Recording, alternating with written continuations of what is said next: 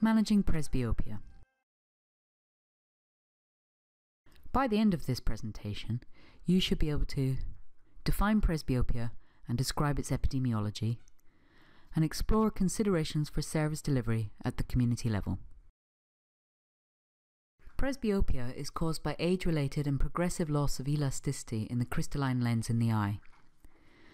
This diminishes people's ability to focus on near objects and makes it increasingly difficult to read and write, as well as carry out everyday tasks such as sewing, sorting rice, cooking, or weeding, for example. People try to compensate for the problem by moving objects to arm's length, but this has a limited effect. The global prevalence of refractive error, as reported by the World Health Organization, does not include presbyopia. Definitions of presbyopia. In functional presbyopia, significant optical correction, at least +1 diopter, must be added to presenting distance refractive correction to achieve a near visual acuity improvement of either more than one line or so that N8 print can be read. N8 print is the same size as newsprint. Objective presbyopia is defined as needing significant optical correction of greater than +1 diopter added to best corrected distance vision to improve near vision to N8 print.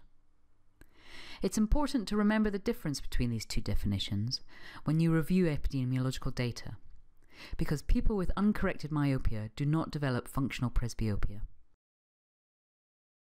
There have been a limited number of population-based studies in presbyopia. It was estimated that, globally, there were 517 million people without adequate correction for functional presbyopia in 2005. Some of these people would have had minimal correction requirements, and the estimate of those that are likely to experience significant difficulties with near work was about 410 million. Of these people, 94% lived in low and middle income countries. Projections indicate that urgent service provision is required in order to manage the projected need for presbyopic correction in the future. We have learned from the limited studies in this area that a higher prevalence of disabling presbyopia is seen in women compared to men. People with secondary or higher education and urban populations also show higher prevalences. Interestingly, it has also been noted that people in hotter climates and in Asia and Africa tend to have a higher prevalence of disabling presbyopia and earlier onset of near vision difficulties. Nearly half of Asian and African people aged over 30 experience disabling presbyopia, compared to Caucasian people who begin to experience difficulties by the age of 45. Challenges. Presbyopia remains one of the most common refractive conditions for seeking treatment. Spectacle correction is not widely available in low and middle income countries. Barriers to uptake of services need to be locally understood.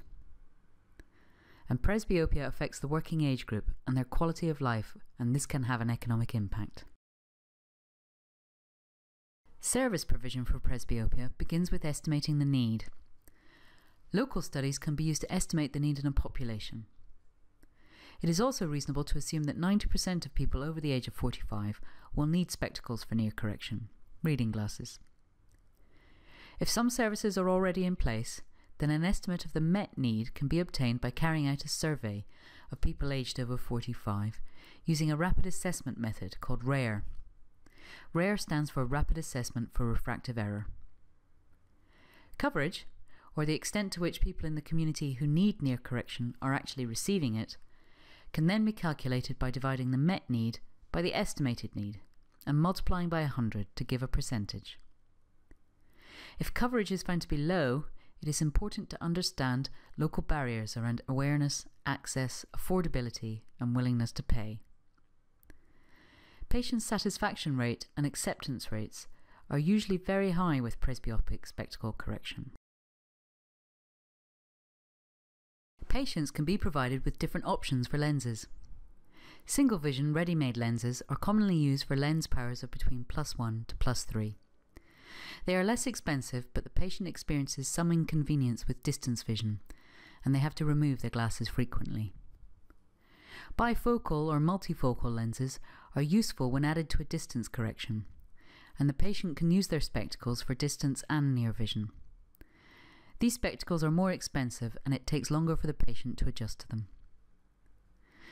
These options must be considered when planning for service provision in the community.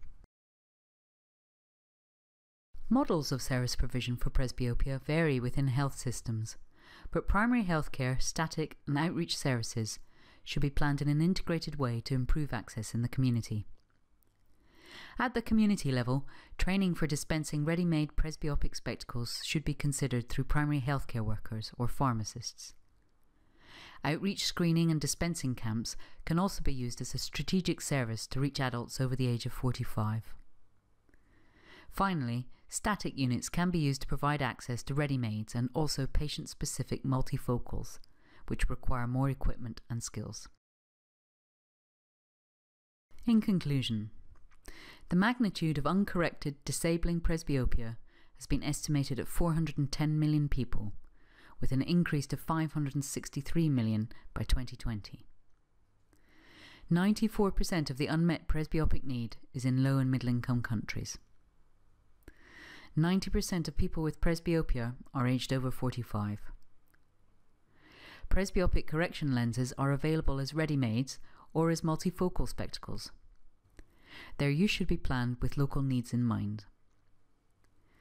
Services to improve access, availability and affordability of presbyopic correction should be planned at the local level.